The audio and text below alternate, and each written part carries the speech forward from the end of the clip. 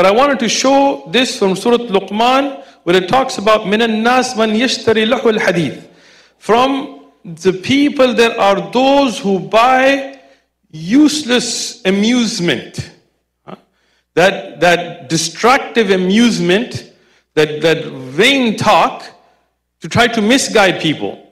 Now, this is in Surah Luqman. Allah subhanahu wa ta'ala said it in the Quran. This is not something that is from a scholar or something. But now, what is lahul hadith? What does it mean, that useless talk or that useless amusement? What is the meaning of that ayah?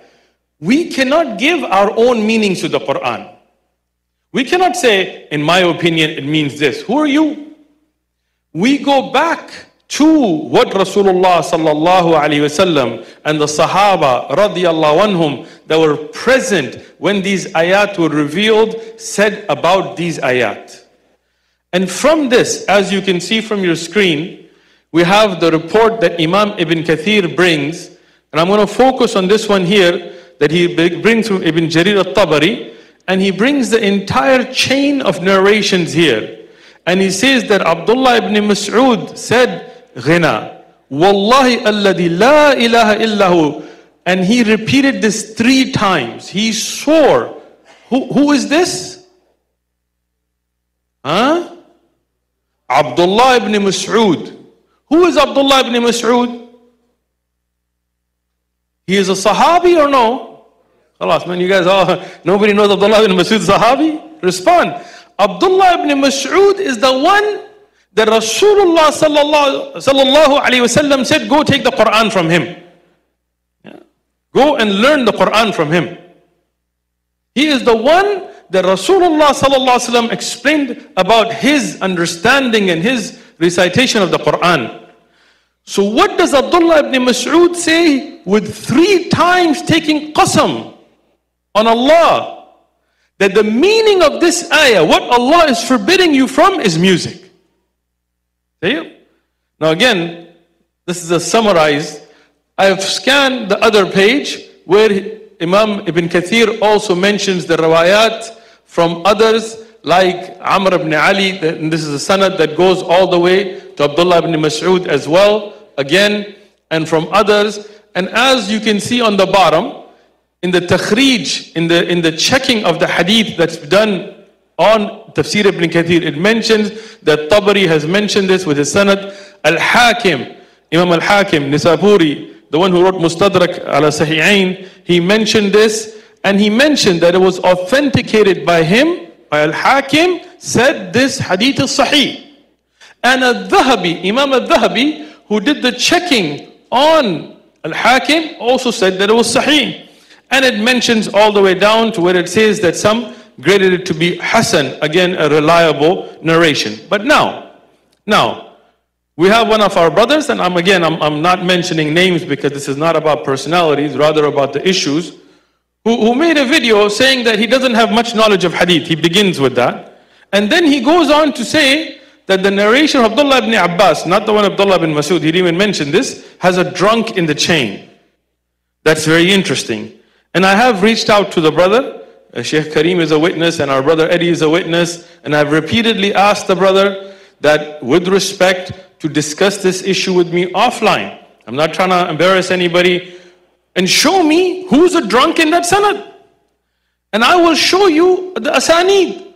Imam al-Hakim, al-Dhahabi, these experts of hadith from the past, and we'll talk about present day scholars as well, reviewed these asanid and said that there is no doubt to their authenticity.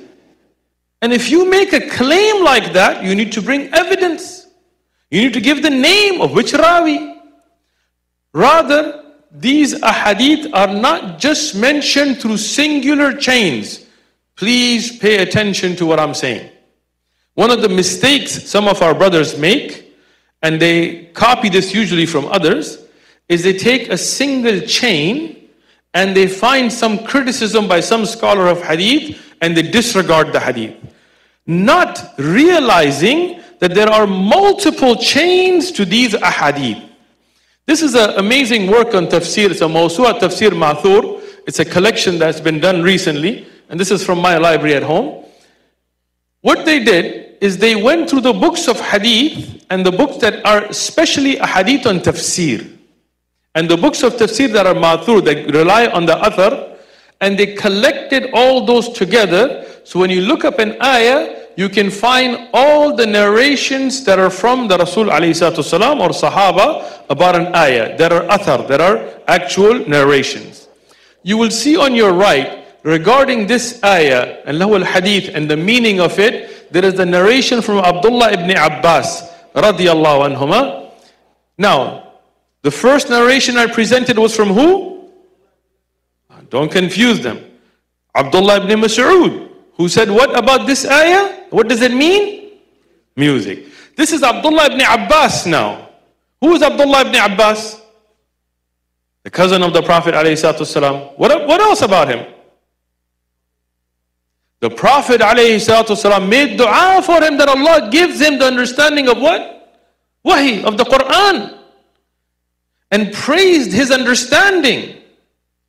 I want you to pay attention, because if somebody says Ibn Hazm said, or somebody says Shaykh Fulan said, we're not here to compare between. We're talking about those Sahaba that Rasul ﷺ taught them the tafsir and told us to take the tafsir from them, to understand the Quran from them. Abdullah ibn Abbas radiyallahu anhuma is the one that Umar ibn Khattab radiyallahu anhu would sit him amongst the senior Sahaba, even though he was very young. And he would ask questions to show the senior Sahaba how deep his knowledge of the Quran is. And those of you that know, you know about his tafsir of إِذَا جَاءَ نَصْرُ اللَّهِ وَالْفَتْحِ, and how he understood it deeper than others. And that's why Rasulullah sallallahu alaihi wasallam praised his understanding and made dua for him. Here, not only in one chain. If you look up on the right hand side, the first, second, third, fourth, fifth, sixth, seventh, all those chains independently, through independent chains, go back to Abdullah ibn Abbas, and the reference to which books that are right there as well, that all mention that this is music. So Abdullah ibn Mas'ud, separate. Abdullah ibn Abbas, separate. Now where is the drunk? Again, we're not, this is out of love for our brother that we've kept our mouth shut with his name, because we're not here to cause fitan. We're here to clarify the evidences. And I have sent all these to the brother. Shaykh Kareem, you're my witness. And repeatedly I asked the brother if he can talk offline, and he has turned down that offer. And even though we had a timeline, we've delayed it, just because we are not people of fitan. We are people of adillah, of evidences. Now, this is one of the very early books of tafsir, Ibn Abi Hatim. He has also mentioned the narrations as well, and he gives from Ata, and he gives from Malik ibn Dinar and others, and Qatada, and Ibn Abbas as well, and he gives their asanid. And I present this to show that this has also been reported from many of the tabi'un, the next generation who took the tafsir from the Sahaba. They also mentioned the same thing. Imam al-Suyuti, one of the great early scholars who focused on athar, in his book Durr al-Manthur, he has also collected those evidences and narrations, and he has presented them as well, and he relied upon them. Now, what I want to do next is not just to give you the chain, but also to explain the books of hadith that mention these. Okay? As I mentioned, Al-Hakim has reported this in his Mustadrak, ala Sahihain, and Al-Dhahabi authenticated, as you saw earlier. This is Imam al-Bukhari's book, Adab al-Mufrad. Adab al-Mufrad, Imam al-Bukhari, and this is not the Sahih of Imam al-Bukhari, this is his book on Adab. He also mentioned this twice in the same book, and this is the riwayah from Abdullah ibn Abbas. And now, he also has the riwayah from Abdullah ibn Mas'ud. In the takhrij that I have, it mentions the checking of Shaykh Albani. And this is, again, when we go to the contemporary scholars of hadith, meaning those from this last generation, no doubt, whether you agree with everything or not, you would have to admit that Shaykh Albani was one of the greatest scholars of hadith of that generation. And there were others. We're not saying he's the only one. But he was no doubt somebody who did a great service for hadith. He has a book called Silsila Ahadith al-Sahiha.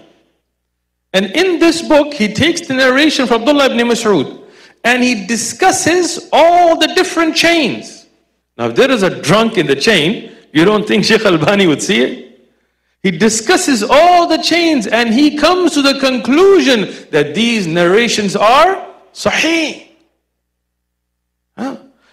Now, I went to the books, not just from the later scholars in this, but even the ones that have the narrations across the board, like Sunan al-Kabir of al-Bayhaqi, and I looked up the actual chains of narration. So this has the whole chain from Abdullah ibn Mas'ud, where he took the qasam and he said this is music. Once again, the whole sanad is here. My challenge to our brother, where is the drunk? Right? Even if some of these chains had some criticism, you have to remember that there are multiple chains from Abdullah ibn Abbas, from Abdullah ibn Mas'ud. Looking at those together, no doubt that these are authentic chains. Now, why did I take the time to scan all of these and put all these up? Why? Because when we discuss something, we respect people's rights to have opinions. We're not forcing our opinion on anybody. And we respect the fact that ulama had khilaf and issues where they disagreed. But what do we follow? Do we look for excuses? Do we look for khilaf to make haram halal and halal haram? No. We follow the evidences. When Allah subhanahu wa ta'ala in Surah Al-Luqman has condemned those who purchase idle talk, lahul hadith, and when Abdullah ibn Abbas and Abdullah ibn Mas'ud and many other, Jabir radiyallahu anhu and others from the Sahaba as well, like I said, this is a summary of what all I collected. And many of the tabi'un after them, all of them clearly said that included in that, and we're not saying it's restricted just to music, but included in that is music. And these narrations are sahih.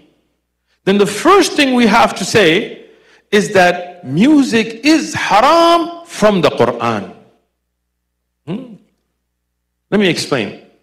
غير المغضوب عليهم ولا الضالين. Who is that? The Jews and the Christians, right? مغضوب عليهم اليهود ولا الضالين النصارى. How do we know that? Because there is hadith on it, right? When we look at the meanings of ayat, we don't give our own meaning. We don't say, مغضوب عليهم is the guy who cut me off in traffic. Why? Because I got upset with him. And wala dhalin is a guy who can't follow his GPS, because that's what linguistically makes sense to me. No. We go back in the usul of tafsir. We look at the Quran itself. We look at ahadith. We look at aqwal of sahaba. We look at the authenticity of those. We look at the aqwal of tabi'un.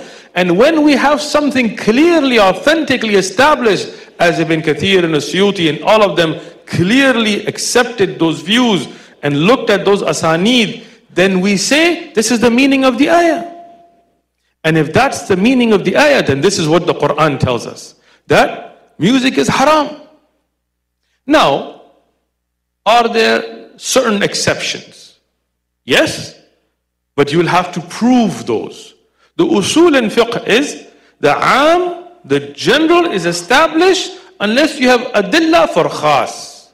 Unless you have an adillah for something particular. You cannot take khas and put it on aam. Let me explain. For example, if you're here living in Dallas and it's time for dhuhr, how many rak'at are you going to pray? How many are you going to pray? You guys sure? You don't pray 6, sir? 4 rak'ah, the fard of dhuhr. Let's say you live in Dallas and for one day you're visiting Denver. You're going to go see Shaykh Kareem. Listen to his dars and benefit. You're there for one day and you're on the way. You're already close to Denver and you stop over to make dhuhr salah. How many rak'at are you going to make? 2. There is hadith for the musafir. Now, your hadith for 2 rak'ah as a musafir, can I, while living in my city of San Diego, not traveling, say, well, Rasulullah prayed 2, so I'm going to pray 2. Can I? If I'm in my own city. No, why? Because that was khas for safar. That's not the general rule. So now, when we look at the hadith in the Sahih of Imam al-Bukhari, and when people talk about it being mu'allak, and again, inshallah, we're going to put all these up, it is not mu'allakan dun al-sanad. It is not without a sanad. With the chain, Imam Bukhari brings the hadith that Rasulullah sallallahu alaihi wasallam talks about those that will come in the later time, and they will make things haram, halal. And from them, he mentions music. Now this hadith, Imam Abu Dawood and others have gone through the chain as well and explained it's authentic, no doubt. Imam Bukhari mentioned the chain. He didn't use it as a title heading. This is a misconception some people put. Sometimes Imam Bukhari uses the hadith just as the title, but how do you know he's doing that? He doesn't put the chain. But here he mentions the chain. And I'm willing to sit down with anybody and go through each rawi and show their authenticity. Right? So now, when you have that in the Sahih of Imam al-Bukhari, saying that people will make things like wearing silk for men haram, and the drinking of alcohol haram into halal, and wearing of silk from men from haram into halal, from the closer to the day of judgment, these fitan, and from them listening to music, people will start saying it's halal. From the signs of the day of judgment, in the Sahih of Imam al-Bukhari, how are you going to get around that? They tried to find, oh no, this is mu'allak. How mu'allak? The sanad is there. Go through the chain. Oh no, there is another narration that doesn't mention music, which has a mistake in the word about silk. Yes, that's a weak narration. Because it makes the mistake. It drops the ha and the jim as well regarding the silk. And it makes, so how are you going to use a weak narration to undo something from Bukhari? This is people following their desires. Imam Ibn Hajar Asqalani in Fath al-Bari, he explains the authenticity of that narration and how that narration is an evidence against music. Now, there are many other ahadith, many from Sahaba as well. And inshallah, by the will of Allah subhanahu wa ta'ala, I'm going to make a video or maybe a series where I will mention all of these and I will scan all of them and I will post it for everybody to be able to use. But I want to mention another point. The same brother, he says that I went and talked to some scholars, but he won't mention their name. They don't want their name used. You know, when you're doing something good, you know, usually you have no problem with mentioning somebody saying that, look, if I ask Shaykh Kareem, is Salah fard? Do you mind if I use your name? See, I can use his name, right? Now, if I try to ask him something a little dodgy, a little devious, he might be like, you know what, I'll give you a fatwa, but shh, don't mention my name, you know. So they're like, they don't want their names mentioned. But they said in the Hanafi madhab it's okay, in the Shafi, this is all wrong. Give your references. Shaykh al-Islam Taqiyuddin ibn Taymiyyah in Majmu' al-Fatawa, he clearly mentions that all 4 of the well-known madhahib are in agreement. Hanafi, Maliki, Shafi'i, Hanbali, all of them are in agreement that music's haram. In fact, entire books were written that stated there is ijma', consensus of the ummah that music's haram. Now, you could disagree and say, no, there were some scholars that had different opinions. You could debate the issue of ijma', but you cannot debate the issue that the 4 madhahib. I went into Hashia ibn Abidin, which is the standard to know the Hanafi madhab. I went and looked at the Majmu' of Imam al-Nawawi, and then the works of Ibn Hajar al-Haythami to look at the standard of the Shafi'i madhab, the Hashia for the Dusuqi for the Maliki madhab, Rawat al-Murbi', and then its Shuru', the Sharh for Rawat al-Murbi', then Muntaha al-Iradat and al-Iqna' for the Hanabila. All of the standard mu'tamil books of the madahib, they agree music's haram. The 4 well-known madahib. So these brothers who make these statements, they do it carelessly. Oh, there's a drunk in the chain. Oh, you know, I talked to a shaykh, I can't mention him, but he said it's okay. This is very dangerous. And I want to warn you from taking knowledge from somebody who doesn't provide their evidences. Because the deen is knowledge. And like I said, and I have my witness, that brother, I'm leaving him nameless because we're not here to attack personalities. I have reached out to him. It's been over a month. We're waiting for him, even though he sent other people's videos, so he read our articles. He has not taken us up on the opportunity to sit privately. We're not trying to shame anybody. Just so we can present the evidences, he's afraid to even look at the evidences with us. Here, I'm presenting this. And the brothers and sisters of Dallas, I'm here. Anybody from shuyukh and ulama and a'imma that want to sit privately or publicly to discuss these evidences, I'll fly back with my books on my head and I will present them, inshallah. We just want to sit and clarify. If they're on the haqq, let them bring their evidences. We have come with our evidences and we are here, inshallah, with love and respect and nasiha, well-wishing. But I do not wish that the ummah goes astray and we see our children starting to listen to haram that's going to destroy their aqidah and their iman and their akhirah, and will take the love of the Quran away because some speaker decided to post something without properly checking. With this, inshallah, I want to end with one last thing. Regarding music, we have the Quran. We have the aqwal of the Sahaba about the ayat. We have the Sahih hadith. We have the aqwal of the a'imma, the tahreem of it. But I will mention one more thing. Ibn al-Qayyim, he says a beautiful statement, and this has been attributed to some of the Sahaba as well, where he said, nothing grows nifaq, hypocrisy, in the heart like music. It grows hypocrisy in the hearts. Today, there are studies that are published that talk about the effect by non-Muslims, the effect of music on humans. And they have shown that certain beats, certain tunes put people into states of depression, put people into states of wanting to engage in marital relations even when they're not married. There are studies that have been done about the effect that music has on the human mind. Allah subhanahu wa ta'ala knew this. Allah knows everything. And He warned us against this. Some people say, no, we're just saying listen to good music. Well, what's good music? Where did you get the idea there is good music? No, Mozart's good and Tupac's bad. Where are you going to draw your lines?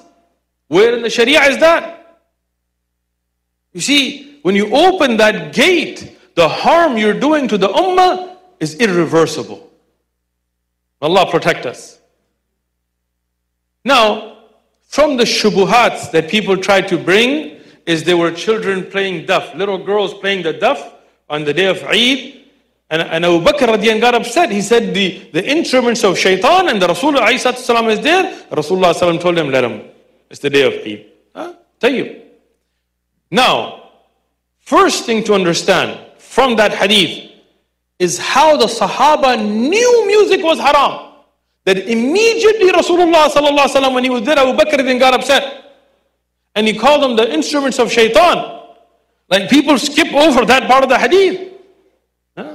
Secondly, like I said, khas does not take am. The particular does not take the general. Remember the 2 rak'ah example I gave?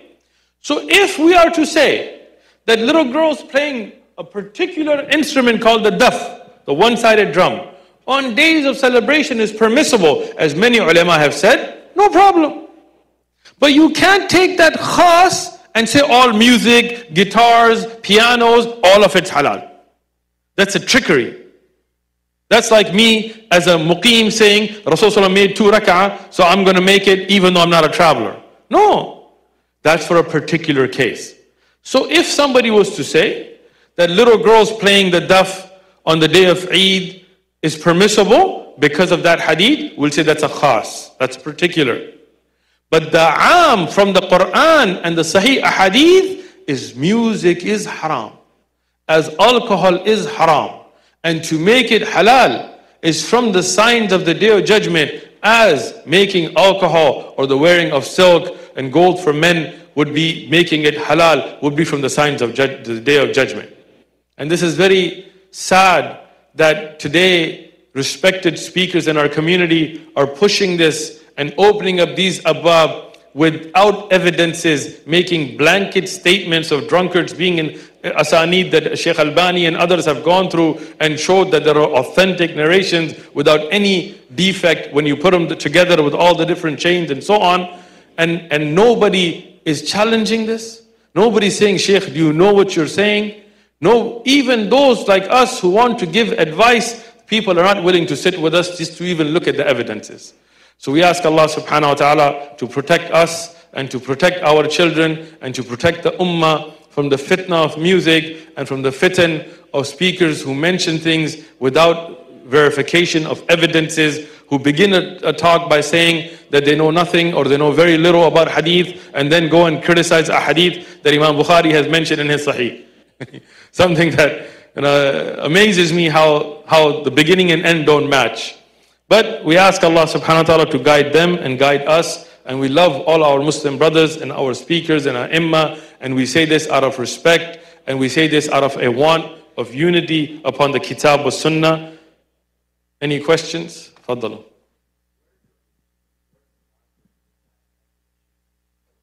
Tayyib, where is the line that and nasheed? And nasheed that has no musical instruments, there's nothing wrong with that, right? It is basically like poetry. And we know Hassan ibn Thabit radiallahu anhu was a poet. In the time of Rasulullah sallallahu alaihi wasallam, Imam Shafi'i wrote poetry. Nothing wrong with that. But if nasheeds have guitars and pianos and all those kind of instruments, then they're music. You know, especially because many of the nasheed, they have very shirki kalamat. They have words that are of shirk. So may Allah protect us from that. Inshallah, we'll transition this into the Q&A, but I'll take questions about this particular subject first. Faddal.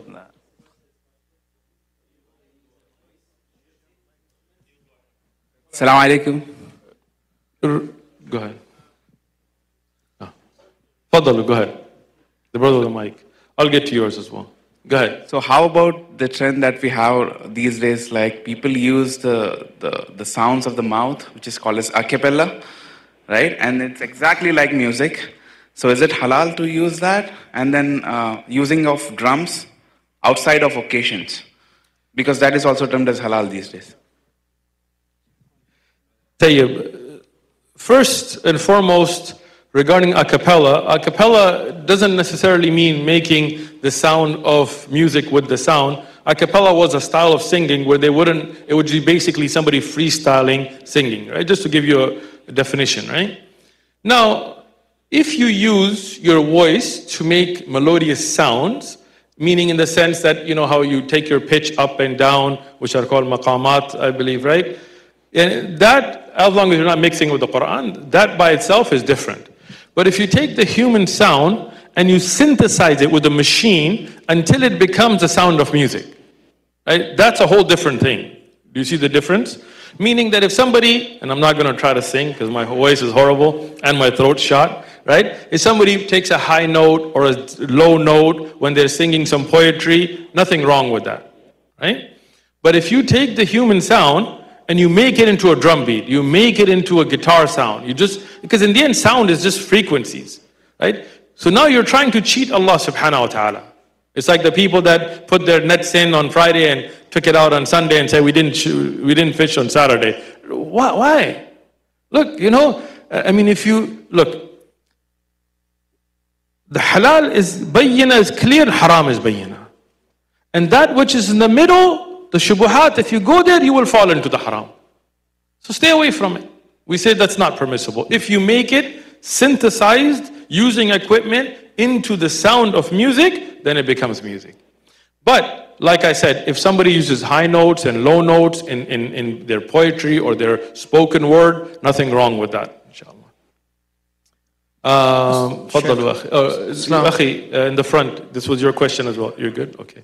The brother here with the glasses, inshallah, in the middle. Yeah. Sorry, a lot of you brothers have. Don't have the beard. Don't have the two eyes and the nose. You know. Go ahead, Akhi. So does that mean, can you, for an example, like in college, we have educational videos that have music in the background, right? Does that mean... What's the first thing you said? So like, okay, let's say I'm watching a video about how to code, right? And then they have like some lo-fi hip-hop in the background. Can I, for an example, lower the volume of the video and watch it? Or, just watch it without listening to, I guess, not concentrating on the music? So again, if you're what video was it? I didn't understand that you're watching. Just like any video. Educational video. Yeah. Okay. Educational. Just in general, can you watch videos that have music in it, but just lower the volume? Right. So again, if you can turn the music section off where you don't hear the music, that's perfectly fine, right? Now, again, maybe you're in school and you have an online class and you're watching a video that's a part of your curriculum and has some music in the background. That's not your choice, right? You're in a class, right? If you're able to avoid it, yes. If you're unable to avoid it because it's something necessary, like a video you have to watch for school, then khalas, you watch it, ask Allah for forgiveness, you do the best you can. I mean, just think of it this way. If you are in school, you're trying to get your degree because you're a man, you need to earn rizq, and the online class has a woman with no hijab on, no khimar on, and she's giving a lecture. And it's an online class, you have to watch it, you have to take notes. We say you should do your best not to look, protect your eyes the best you can, and ask Allah for forgiveness, right? Because there are things that unfortunately, as society has digressed, we have to deal with, right? You go into a dentist's office, there's going to be music in the background. We know that. But that's not your intention. That's not what you're going for. You're trying to finish your class. You're trying to get your teeth fixed. That's what's important. Avoid it the best you can. On the same music. I think the sisters have a question. Yes, so I heard around that you're not supposed to sing the Quran when you're reciting it.